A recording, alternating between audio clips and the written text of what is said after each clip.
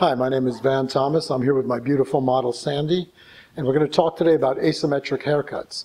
Asymmetric, of course, meaning one side is longer than the other. There's many, many variations of asymmetric cuts. Sometimes side is shaved off and the other side is long. Sometimes it's very gradual like this one. Sometimes it's layered. And it all depends on what you're looking for. But I just want to tell you some very important things about when you do the asymmetric haircut or you style the asymmetric cut. First of all, it's very important that you cut in sections, bringing each section down. And we're going to be making the hair wet because cutting the wet hair gives you a much more accurate haircut. And you've got to cut and part the hair and blow dry the hair in the same angle that you're going to be cutting. So we choose our angle depending on how drastic you want this cut to be. And we're going to come in and just take this angle down.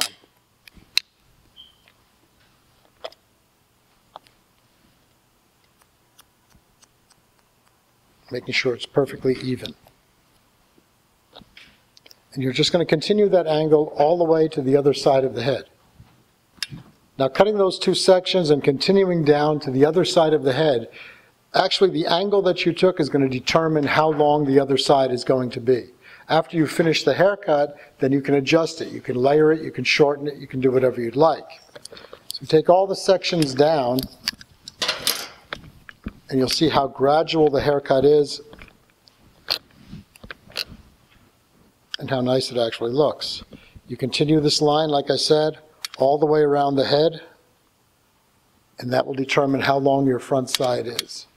Afterwards, when we get to the bang area, you can make the bangs depending on how they want their eyes. Some want it covered, some want it very short.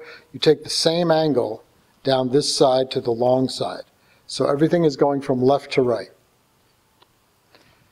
Again, my name is Van Thomas. This is an asymmetric haircut, and I'm hoping you enjoyed it. Thank you.